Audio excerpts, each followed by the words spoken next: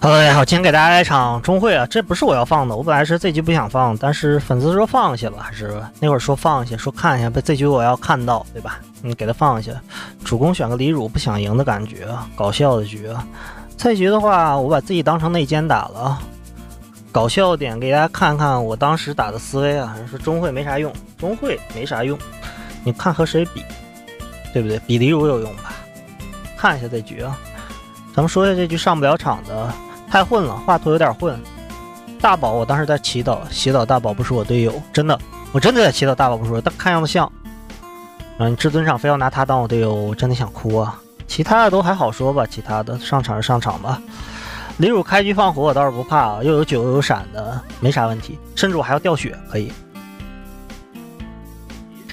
结果李汝的话，看见花曼跳中了，还要去杀他，对吧？这么怕华佗吗？这里面就能看见一个傻子，这连普通场的孩子都不如啊！咱们可以看一下这个傻子干了什么操作啊？一个属性杀打了2滴血，看见没？是打了2滴血，对不对？咱们看一下。我当时看见决斗，如果你是华佗，你决斗会干什么？我这里告诉你，如果我是华佗，手上如果有红牌的话，决斗我会不出杀都不出，直接掉血就行了，明白？直接掉血就行了，因为我直接就可以回血。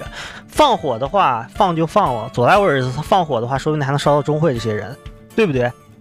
结果的话，你看这华佗，一个黑无懈啊，是没刷红牌吗？非要浪费自己手牌，然后反无懈一下，对吧？再看一下他干了啥，全是黑牌嘛。玩借华佗连牌都不会刷，你选弱将可以，但是你不能不刷牌啊，对不对？再看一下，结果有红牌。现在你不死可能不会死，因为赵云如果是队友的话，你可能不会死。现在你不死也给死了，本来直接决斗打一下。不用消耗那么多牌，掉1滴血回1滴血，对吧？然后这个时候的话，他一放火，我这是2标记白得。赵云如果是队友的话，直接帮你，对不对？如果赵云不是也无所谓啊，这事儿，对不对？左爱你也是要死的，就是华佗不知道在干啥，对吧？这时候直接武警收了，有人说这时候就有傻子来标身份了，说什么武警是不是忠臣？谁跟你这么说的？武警有没有可能反贼收人头啊？对不对？有这种可能性的，中反都有可能，先看戏就行了。结果是个傻子反吧，没办法。结果李汝人家不放火了，看见有我在不放火，我还挺可惜的，难受。那延缓我觉醒的时间了。忠臣花曼输出没那么高，无所谓啊。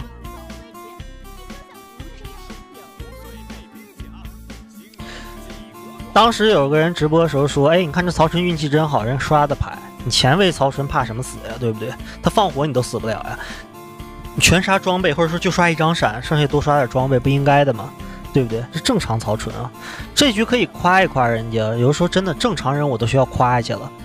在为数不多的昨天直播当中场次里面，遇见一个正常的人，虽说他给我带来了困扰，但是正常人真的要夸一夸了。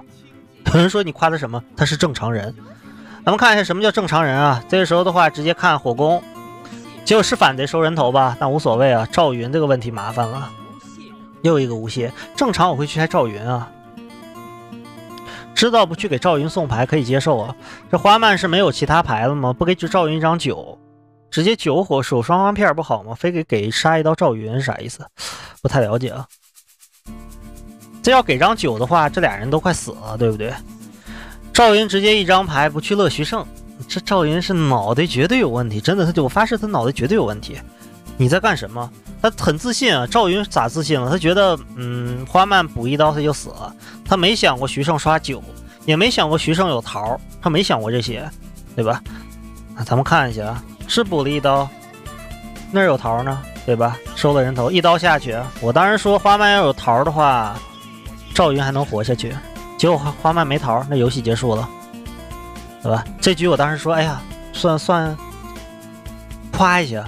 我当时说不希望当你队友，收回刚才那句话。你用你的命，就你这1刀打死忠臣赵云，行了，够了，剩下全交给我，你可以死了。人头不要能给我就更好了，给不了我也能一打他们所有了，就靠我就行了，知道吧？这就是我玩中会的底气。但是你们想玩的话就别想了，对吧？你们要不会玩，我当时在这个时候直播就说的，你已经行了，你功臣了，这把要能赢你算功臣行不行？只是我不希望和你当队友。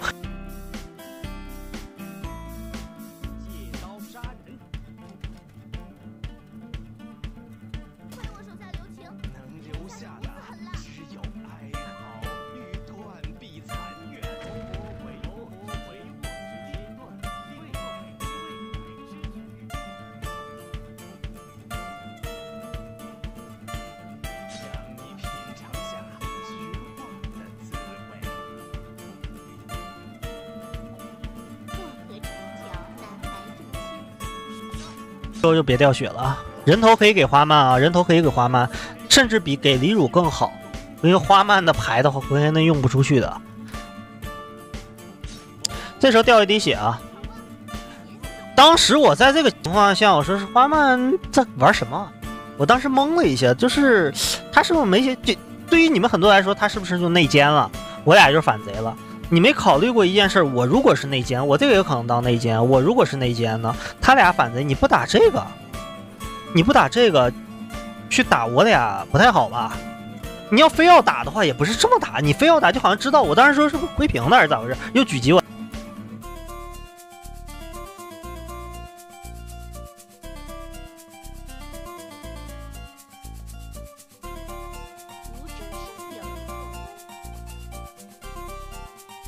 粉丝问我，你为啥不用无懈？你为啥不用无懈？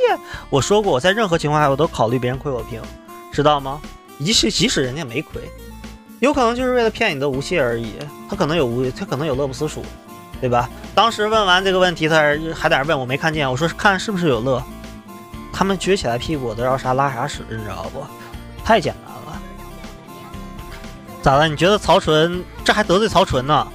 如果这我就不理解，如果你认为曹纯是内奸，就没必要得罪曹纯了。要不你就把曹纯和我一块干掉，当时那种输出全打在我俩身上，这不就曹纯也死了，我也快了吗？这无情已经被乐了，你怕啥？一个废了已经，这不理解，完全不理解他，完全不理解。这一个桃园结义没啥问题啊，这还在针对武警，这武警没用了，死掉了。下回只要有张黑色锦囊下一下的牌，然后一砸一个空城就再见了。我的天哪，还浪费一个无懈。在这个时候我就觉得他绝对不是亏平的，我亏平的人不可能那么蠢啊。这时候直接无懈，不用直接无懈一下，咱们运气有点差，过了一堆牌全是垃圾牌啊，运气差就差了。你要在这种情况再给你好的运气就没办法了。当时这里面我说的话不救了，当时这里头不救的前提，有人说你为啥不救？你这个人老心狠了。我说这局让你看看绿皮的内奸对吧？我让你这局看看什么叫绿皮的内奸。我问一下你，我要救他的话，曹纯会不会杀他？主公会不会把人头收给主公？给花曼人头是最不值得，他回合内用不了什么牌的，明白了？给他是最好的。给曹纯不好，给主公也不好，给你。而且的话，你把这个反贼杀掉，你猜猜，如果曹纯内奸会杀谁啊？曹纯内奸直接硬杀我，然后你闲没事再干曹纯，那不对吧？这局我开始我就不是反贼了，我现在是内奸了。好人呀，花曼那个智商是个好人啊，非常好的一个人，看见了吗？这还有个主公，还有个不着调的，对吧？内奸既帮我吸引了嘲讽，对吧？他帮我吸引，哎，我就举个简单的例子，我血量满这么多手牌满状态，你觉得你是主中方，你会攻击你软柿子吧，对不对？所以说他既帮我吸引了嘲讽，一个内奸帮我一个反贼吸引了嘲讽，还要帮我打人，对吧？而且这个情况啊，一般路人局的话就是傻缺，就是一些傻的路人局开始什么撕票啥，我不赞同这样的，他还是认真玩的，他是认真玩的，这一点是我的才赞同他的一点，快夸他一点啊！杀这一刀没啥问题，再杀第二刀，对吧？没问题，杀这个忠臣。其实他老杀忠臣没杀主公，已经蹦出来内奸了，对不对？这时候咱们过一些牌，有个青红刀，咱们看一下蠢货来了，毕竟选了李汝忠臣啊，蠢货来了。你看青红刀会闪吗？我遇见好几次看青红刀闪什么啊？咱们看一下，我用一堆没用的杀清了他3张闪，爽翻呀！你知道这3张闪本来能给你带来很多收益的，然后还被你冰一下，这时候我一直断闪啊，这是没办法的事儿。